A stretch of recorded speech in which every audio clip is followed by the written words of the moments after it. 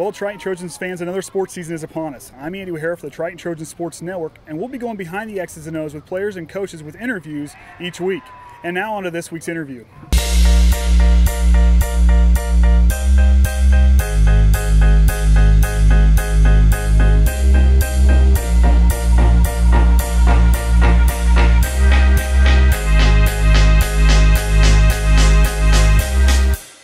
All right, welcome Triton Trojans fans. I'm Andy O'Hara alongside senior quarterback Connor Pitney. Connor, how have you felt going into senior season? Now that we're kind of about the halfway point, how are you kind of feeling? I'm feeling pretty confident. I mean, I'm just going to go out and play my best game possible and try not to get in my head and keep everybody else encouraged as well. And that's one thing as a leader you and I were talking about is things that you're trying to lead with everybody and not trying to stay in your own head. How do you kind of do that during the game on the sideline when, like, you don't play defense, but how are you kind of trying to keep the guys encourage? I just try and encourage everybody on the sideline to just walk up and down the sideline, tell everybody to keep cheering on everybody that's on the field. Even if they're not playing, just stay engaged in the game. So now being a senior, walk me through your football journey, how you've kind of gotten where you're at. I keep saying I wish you were a sophomore because I wish I had 3 more years of you, but walk me through your football journey. I started playing in 3rd grade with James and Delano and Billy. I started with them, then they went out a year ahead of me, but I ended with them too, so that was cool. And I played quarterback all the way through. And like I said, quarterback, you play really good. It's like, for me, watching you play back here, it's like watching Dan Marino play.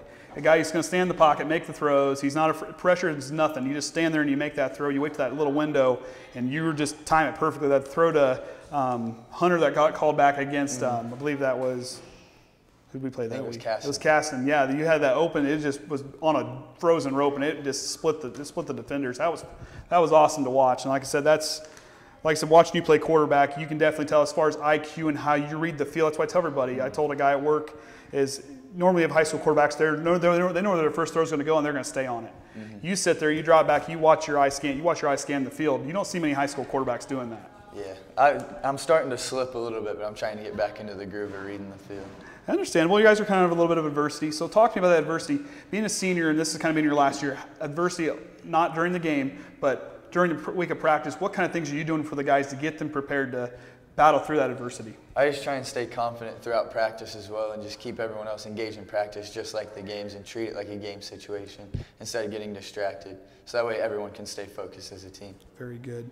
Now that you're a senior, what does it mean to you to be a student athlete, and how would you encourage others that are afraid of the grades or afraid to be a student athlete because of having to keep your grades up? Oh, it's easy. We do study tables on Thursdays, and you just make sure that if you have bad grades that you're getting extra help, and that's why we have the study table so you can work on your homework so you're not dependent on doing it at home. And it doesn't matter if you're a boy or a girl, anything like with that. They're holding you accountable, everybody on the team. It's not just you're on your own, figure it out. You guys show up, you guys work together, that brotherhood, that accountability, as a student athlete. You don't see that at a lot of places. Yeah. But for you guys take a real pride in those, and then academics, and then you're an athlete second. That's awesome for me to be able to watch you do.